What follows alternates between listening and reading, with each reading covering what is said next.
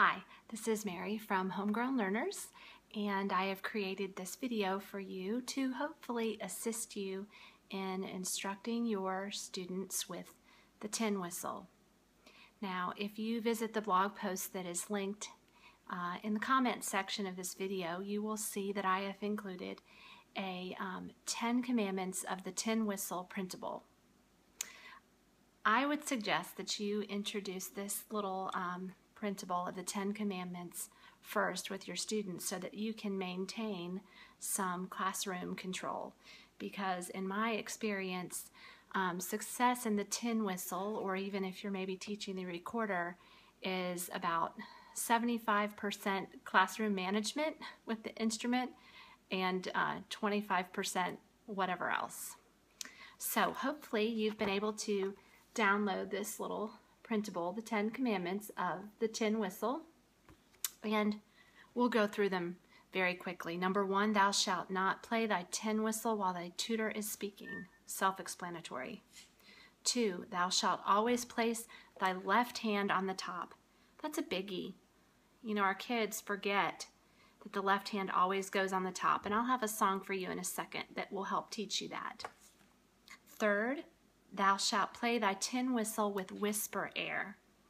What I would always tell my students would be, if you were blowing out 100 candles on a birthday cake, you are going to give it a lot of air. You're going to go, right?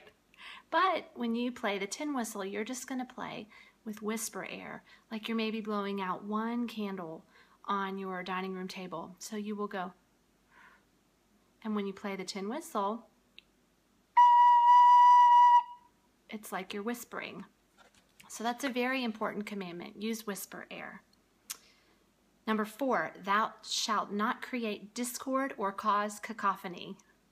Hopefully this will get those 2 terms of the grammar in their heads.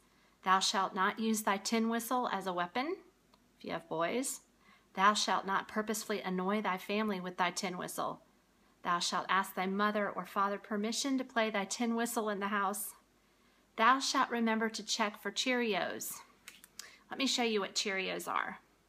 If you have your student put down every finger over the holes, make sure they're covered and have them check, and you press as hard as you possibly can. Maybe have them press like that for almost 30 seconds, as hard as they can. Then, when they lift their fingers up, they should have little Cheerios on their fingers that will look like that. You see those? So, always checking for Cheerios. Thou shalt use thy tin whistle chart faithfully, and that's the tin whistle chart that's found in the Foundations Guide. And thou shalt practice thy tin whistle daily.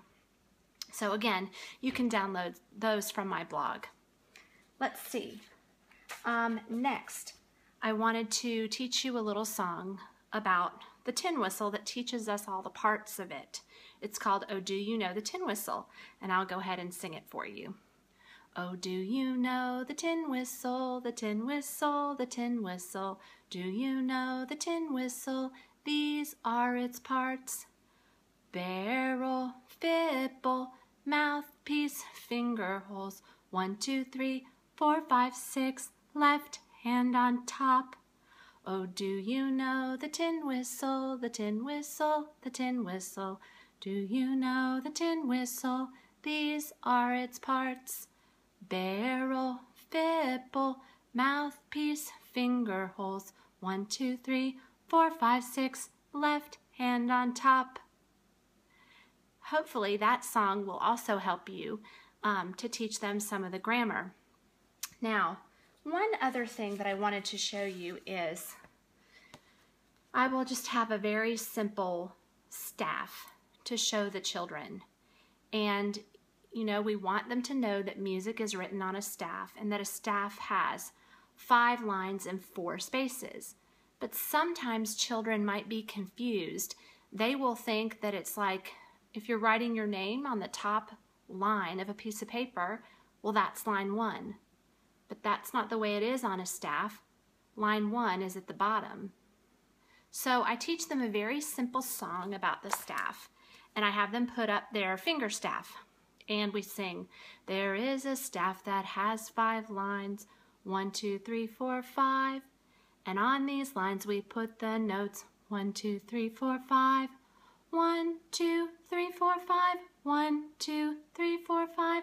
1, 2, 3, 4, 5. Let's count them one more time. 1, 2, 3, 4, 5.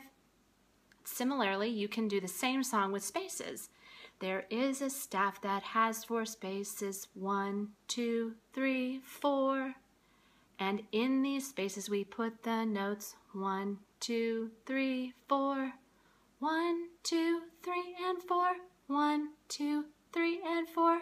1, 2, 3, and 4. Let's count them once more. 1, 2, 3, and 4. And that's about as far as I'll go with it. Prior to my CC days, I would have gotten a lot more elaborate, but we want to keep things very stick in the sand. So hopefully the 10 commandments of the tin whistle and the parts of the tin whistle song and the song to teach the children the staff will be enough to get you going, at least for week 1. But hopefully you can keep using these practices for the next several weeks as we learn about the tin whistle. Again, remember to visit my blog post that's in the comments of this video, and you can get the free printable and some more tips for playing the tin whistle. Thanks so much.